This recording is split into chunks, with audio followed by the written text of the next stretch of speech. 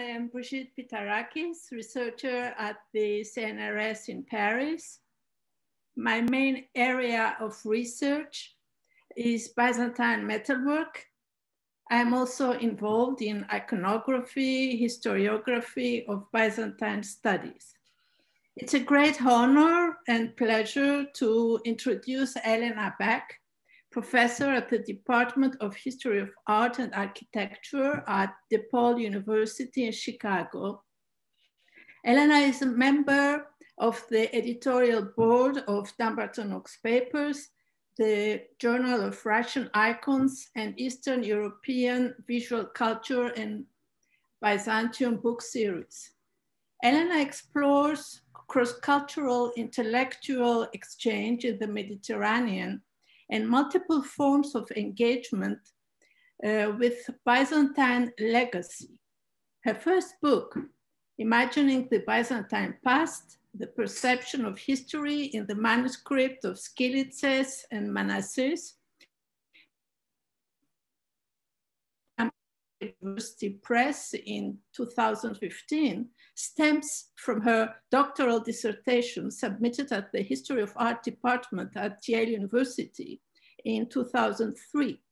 The subject of her inquiry there was two lavishly illustrated manuscripts of Byzantine chronicles. Her interest in the function and meaning of images allowed her to describe a process of reimagination of Byzantine history made to suit the interests of commissioners from outside the Byzantine Empire. The iconography of manuscripts engaged her on a challenging inquiry on the ideological and artistic impact of Constantinople in the collective imagination of neighboring cultures in different periods of time, and opened her new horizons of research in the areas of historiography and reception of Byzantium. In exploring the bridges between history writing and imagination, she got challenged by questions of agency and agentivity developed in the field of anthropology. For an innovative look onto the cultural biography of objects. She has two edited volumes in press on the afterlife of Byzantine monuments and the legend of Troy in Middle Ages. Her new book is the first interdisciplinary study devoted to a cross-culturally significant monument in the Mediterranean world, the Bronze Horseman of Justinian in Constantinople, published by Cambridge University Press and will be released at the end of May this year.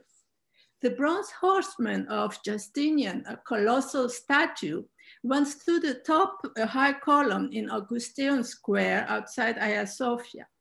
A landmark of Constantinople, the monument continued to hold a place in the collective imagination of the city long after its removal by Mehmed the Conqueror and subsequent demolition. Celebrated as one of the wonders of Constantinople in the 10th century, the Bronze Horseman nourished legends, prophecies, and artistic imaginations.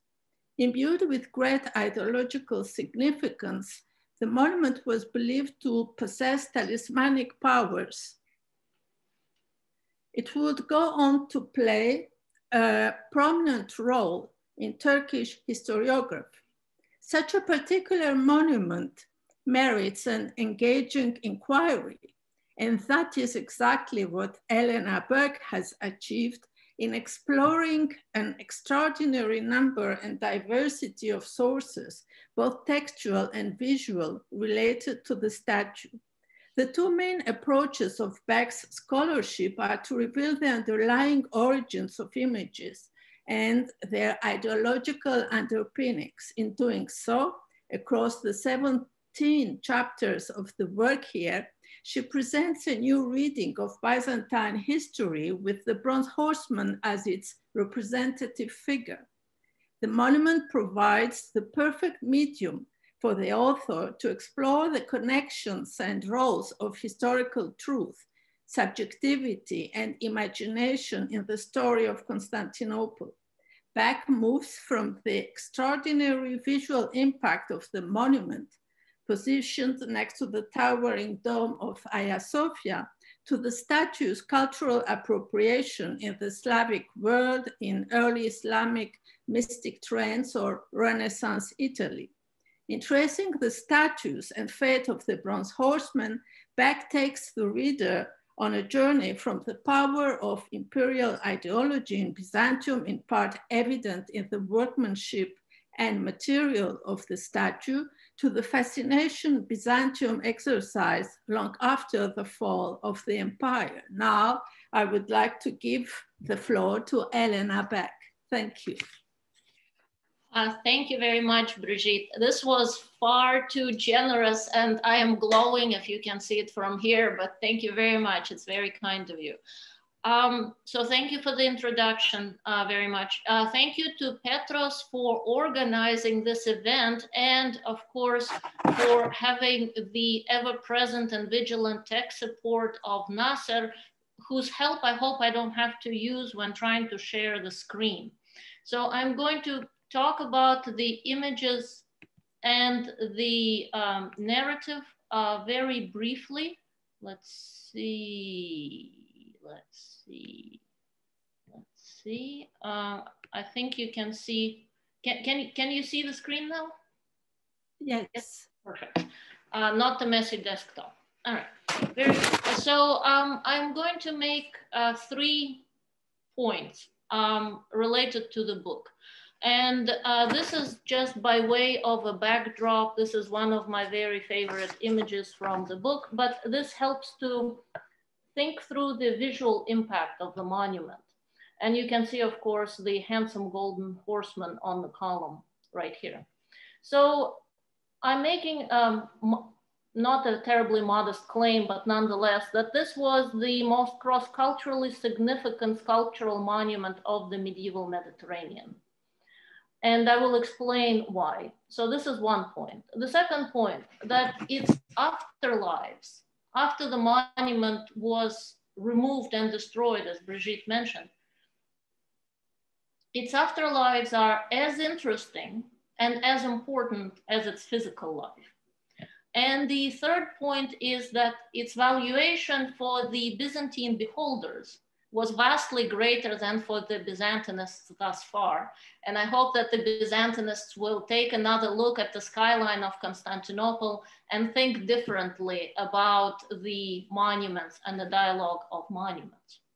So right now we're looking at the 15th century Italian illustration, which summarizes Constantinople. And there are a lot of things to talk about this image, but I will make some broad points, as this image evokes mentality, evokes approach, and evokes an understanding of a representation of a city and hierarchies of values. So the monument we see here is the kind that towered over Constantinople, and it towered over imagination of a lot of the beholders. This is also a monument which, during its 900-year physical existence as a monument of Justinian, it had an earlier phase, but as a monument of Justinian 900-year existence, it assumed new identities several times. And that's a very interesting facet of its biography. It's a monument that spawned conflicting narratives, and it's also a monument, as you can see in this image, that acquired international acclaim. This is also a monument, although it was a stationary colossal monument, it has enormous discursive range. So roughly 3,000 kilometers to the west, about 2,000 kilometers to the north, and about 2,000 kilometers to the east. This is also a monument which had a great impact in visual culture, arguably among the most extensive in the Mediterranean.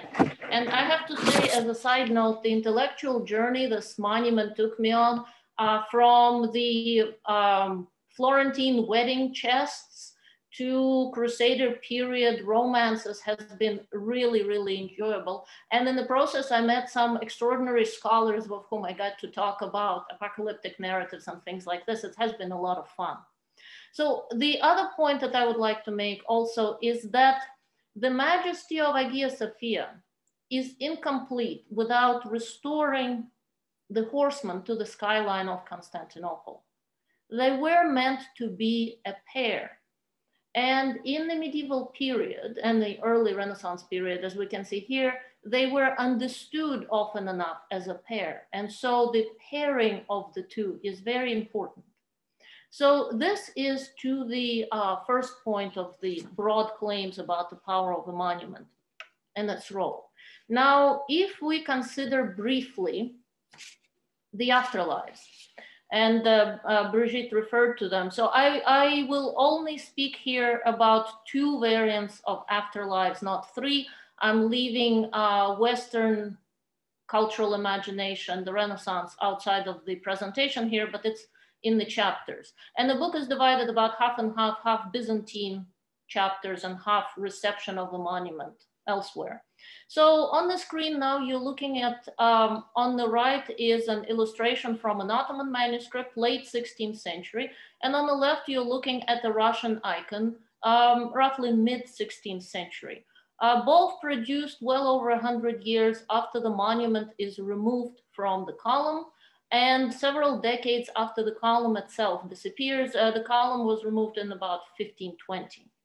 And here you can see very different approaches to the memories of Byzantium.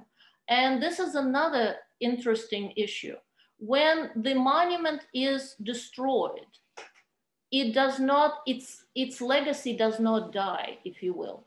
It has a new life in the intellectual space between real and imagined.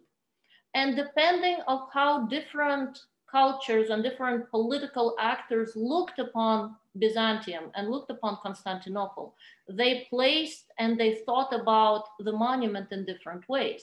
So in the Ottoman imagination, we see the horseman, a horseman, but with an orb, so a golden ball association with the red apple legend of the Ottoman tradition is clearly also present here. We see the monuments of the hippodrome very clearly articulated, and relative height in the imagination is also very nice, as you can see here for scale. And of course, the monument stands next to Hagia Sophia, which now it dwarfs pretty much completely.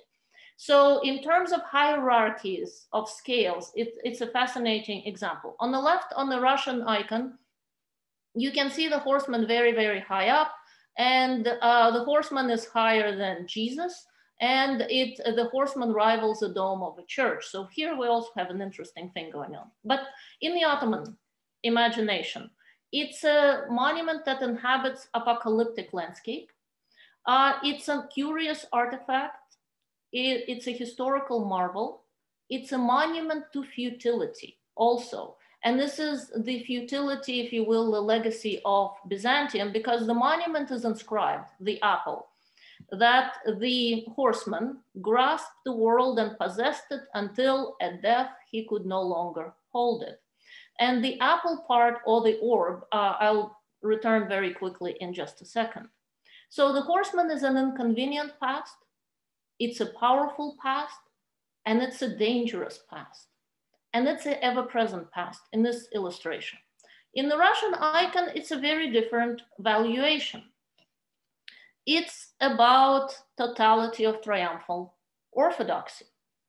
We're looking at the visionary Constantinople and the visionary representation of orthodoxy that embraces the past from the Russian perspective, the past that was the Byzantine Empire, the present of orthodoxy, and the setting of Constantinople, which is both real and imagined.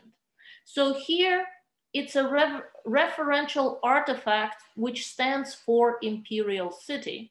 And of course, an imperial city of Orthodox imagination is very different from an imperial city of the Ottoman imagination. So we see this competitive angle. Now, finally, in the West, and the images I'm not showing, in the Western cultural imagination, let's say, broadly speaking, Italy, Italy right now. It's an allegory and a metaphor. It is taken away, quite literally, the monument from Constantinople, and it can be transplanted into key cities of Western historical imagination: Jerusalem, Rome, and Athens. And it is placed in these cities at key cultural, narrative, historical, civilizational pivoting points.